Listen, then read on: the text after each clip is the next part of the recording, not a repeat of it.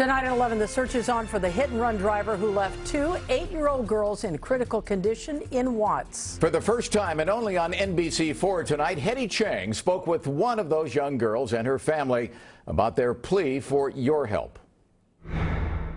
8-year-old Kimberlyn Gonzalez tells us she's happy to be home, but can't move much without being in pain. And I hit my head too. After 4 days in the hospital, Kimberlyn's right leg is now in a cast, and she has bruises yet to heal.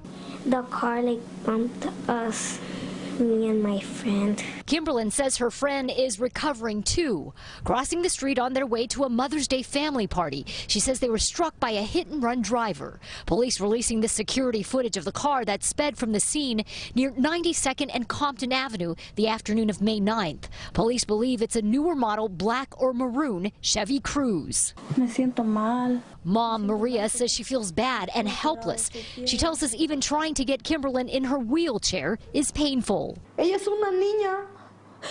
El carro tumbó, se fue. Kimberlyn's grandmother wonders how anyone could hit two 8-year-old girls and just take off. Yo quiero que el público ayude. She wants the public's help to find the driver. So too does Kimberlyn, who even at a young age knows the meaning of courage. I think I feel brave because when I got hurt, I just cried a little and then I stopped crying.